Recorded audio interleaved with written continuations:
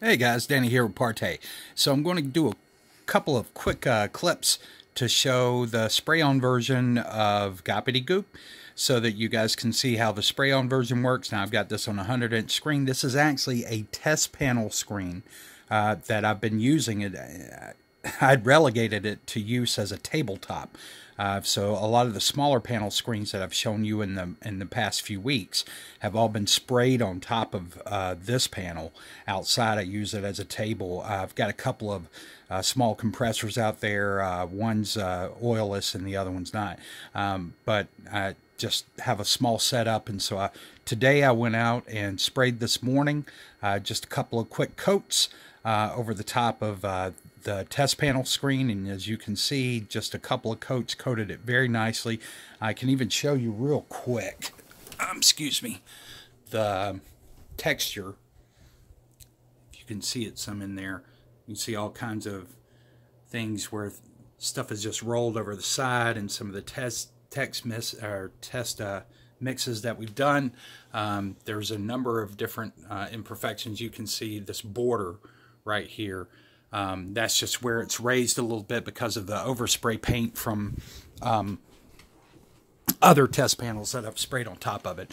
So just want to give you an idea as to how, and I do this, guys. Honestly, I don't know what you're going to spray it on. You may decide to spray it on, say, a piece of plexiglass.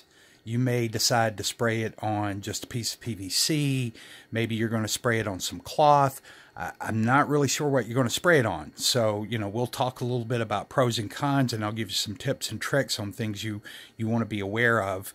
And probably also sort of list out some of the optimal things that you would want to use as a backing for what you'd spray this on. Okay, so that you don't maybe end up with something that's not going to work out well for you. So I'll give you some more information about that tonight when we talk about the release of Goppity-Goop live on the website. So right now I'm just going to give you some test displays, some dark, some light, on the spray-on version.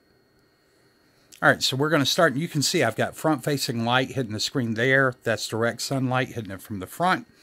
So I'm not going to try to hide anything, but this will give you an idea as to how the Goppity-Goop spray, as well as the roll-on, because essentially it's just a matter of thickness in the mixes. But you can see how well this is going to provide you not only great skin tones, okay? So you've got very nice flesh tones, very bright whites there.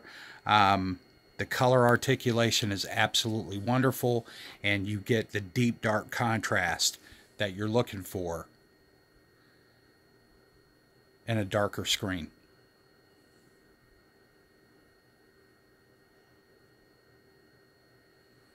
Very easy application, especially if you have any experience in spraying. This sprays very well, guys.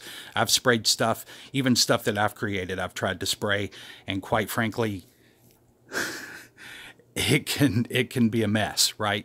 If you don't have the consistency right. So the one thing here that's a definite plus is that the consistency is absolutely beautiful. I'll get in here so you can see detail. Give you some side angles here.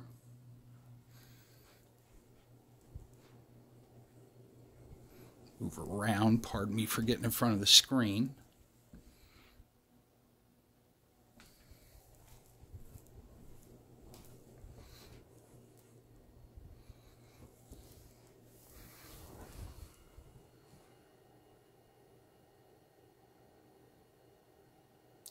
Okay, let's go for something bright real quick. Snow's always good.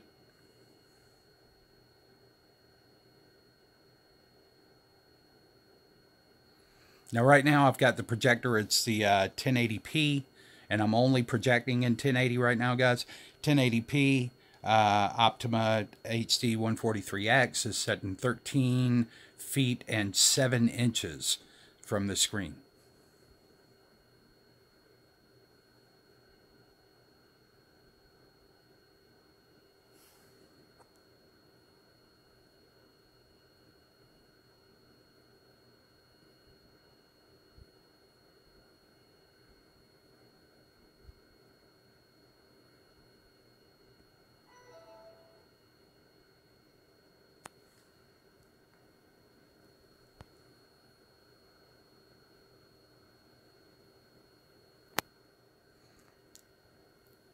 Okay, and real quick, before I move on from here, I'm going to pause real quick, because a lot of times things that folks won't tell you is that whites on a black screen, if you don't do it right, they turn very silvery when you come to the side. You get up close and you look at them from the side, they turn very, very silvery. So Goppity-Goop has been formulated to not do that. I'm not saying you won't see a hint of silver in there. You most certainly will. You know, I'm not going to be false with you, but you can see with your own eyes that it's very, very subtle. So the white level balance is really very, very close to what you get on a light gray screen. All right, so let's find something else. Okay, we'll do the Skyworth video here.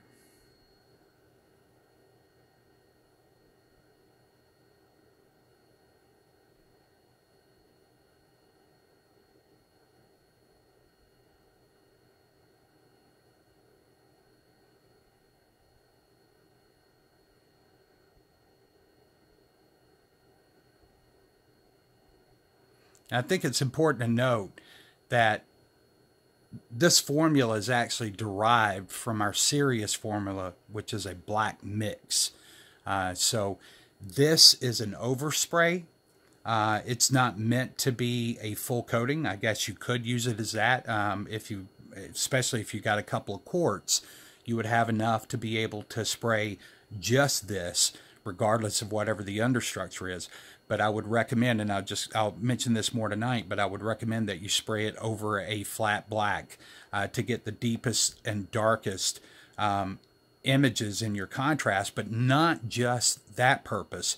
Much like whenever you're spraying, say, silver metallics or something on a motorcycle body or a car body, it's always best to use a good solid black undercoat, because it really makes your colors pop. So you would think that, oh, it's going to provide a lot of absorption. It will not. It'll provide enough to give you that deep contrast, but it's going to also, what it's going to do is it's going to highlight the contrast, because contrast, once again, is not black, okay? Contrast is a range. It's a range of values between white and your perfect black.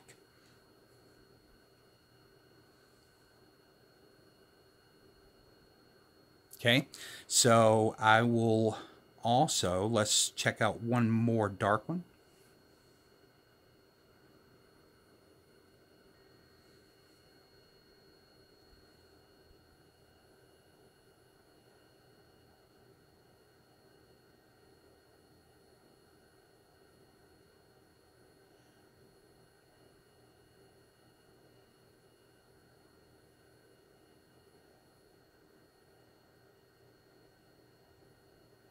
And I just want to clarify something with, not against, but with Crow's video upload yesterday. You can see the sun hitting right here, and you can also see it front facing from the window right in here.